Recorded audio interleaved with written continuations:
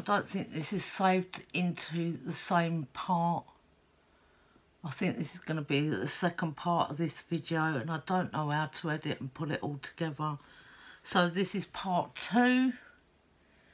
It looks like it's going to be, because it's just started again.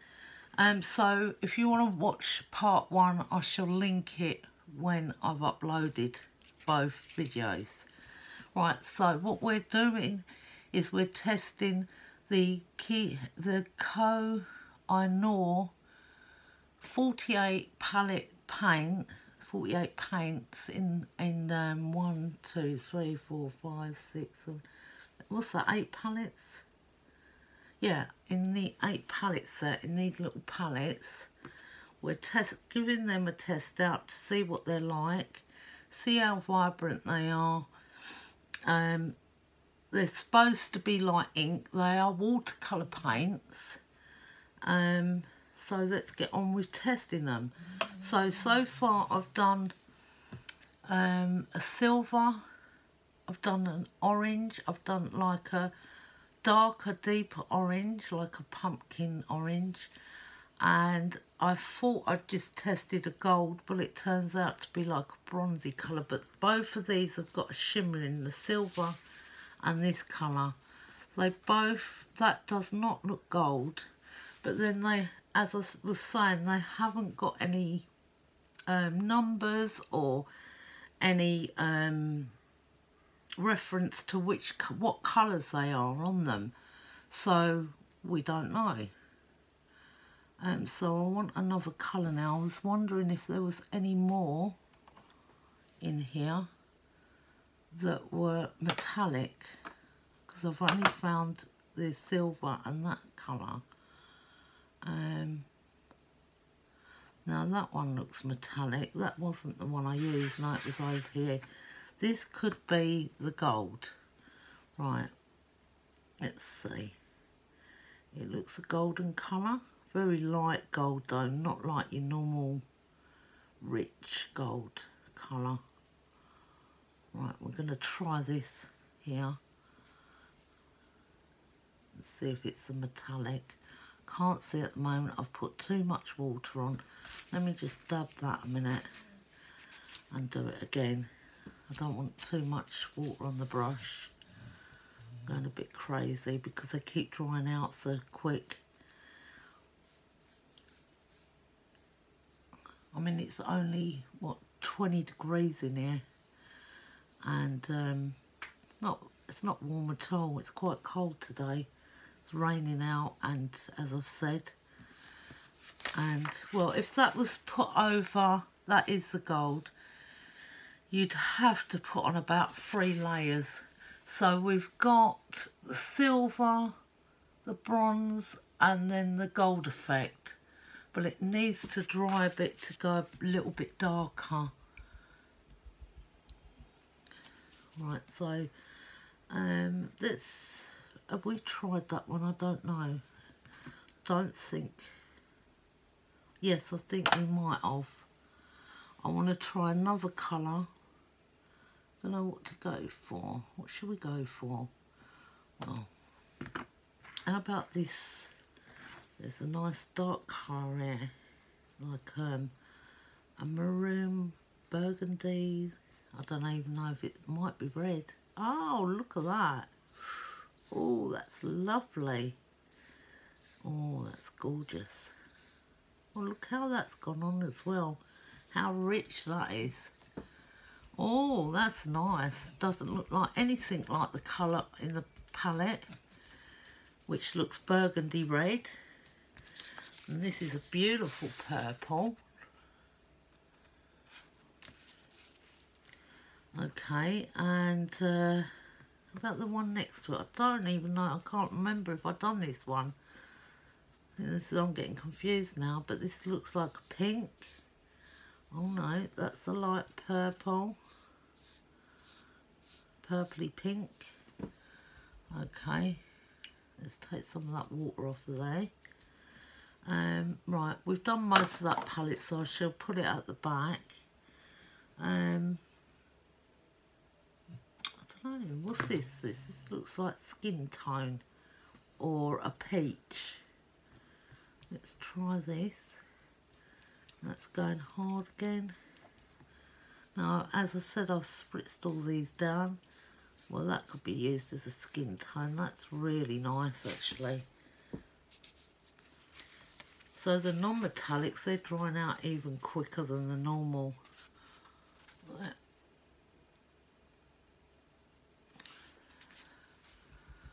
Right, so let's grab another paper. I'll do one more sheet and then I'll show you the colours. Now I'm using regular copier paper, as I've said. I'm having to say it in this video in case you're only watching this part. But it's a little touch thicker. Where normal cheap copier paper, printer paper is, I think, between 70 and 80 grams. I think this is 90 or something like that. So it's a little bit more. I mean, I should have bought some watercolour paper out really, but you don't think of these things, do you? When you're making a video, you're rushing around trying to get things ready. Right, so what else? One of these I've used that one. Let's try one of these browns. Should we go for the really dark one? Here. Which is like, is it burnt umber? In most sense. Right, that's very brown. Let's take a little bit more. Put that on. I'll do the other brown, then I'll hold it up. That'll give it time to... Now my water's all gone gunky again. So you're going to have to keep changing your water all the time because it really sucks up that water. It really does. This is the second time I've changed that water in less than, what, a couple minutes really. Putting them in. Right, that's a nice one. That's more like a rust, like a coppery browny colour. Right, so them ones are mostly done on there.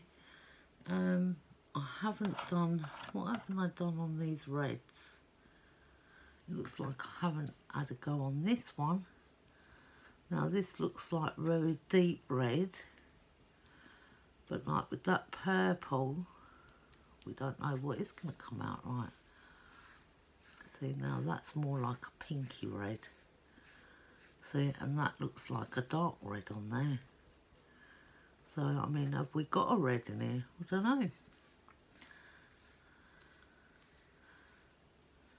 Yeah, that's like, that's not red, that's more like a pink, a very dark pink. Not fuchsia, darker than that. Right, let's try something else. What haven't we tried now? I'm just going to use the last of this bit of paper. I haven't done this like navy. That's what it looks like anyway. So let's try that. Oh, look at that, it's beautiful. They're very rich in colour for cheap paints. Oh, that's gone on gorgeous, look at that.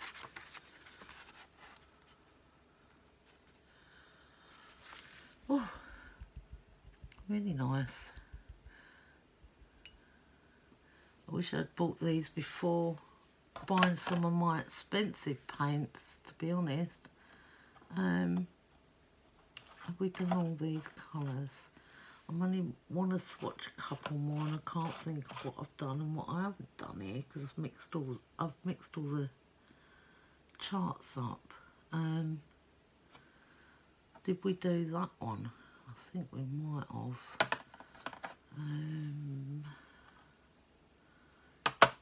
Let's have a look. We haven't done this green and it's completely dried now.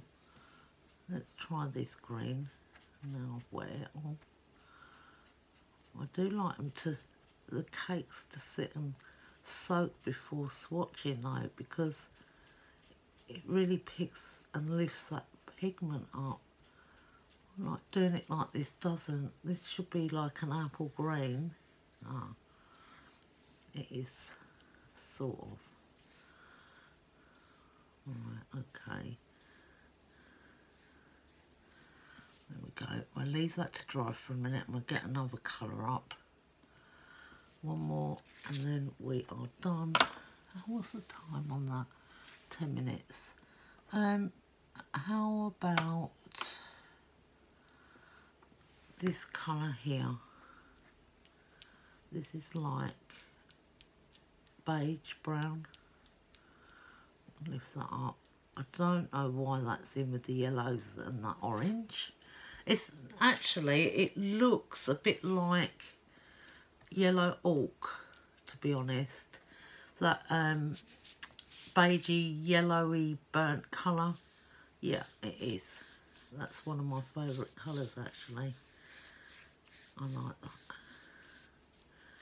Right, so that is done. Right, so I'll lift them up. I'm going to leave them out to dry before I put them away. So that's how they come out. Right, let's see the colours. Let's move that across. So did these dry out? Yes, enough to touch. So these three are the metallics, the silver, the copper colour and the gold. They're not too great at all. The best colours in the palette are the vibrant colours. They pick up very well. That comes out like lavender. So to touch, not very chalky. There's an underlying chalky feel, which you get with watercolour and gouache. They feel fine. You could stamp over them and everything else. So, and I suspect on watercolour paper, you know, they'd be fantastic in using in your art journals and your handmade cards and whatever you like, really. So for cheap paints, they're not too bad, not too shabby. So I thought I'd just come on and share this with you today. So I hope you enjoyed it, and I'll see you in the next video. Bye.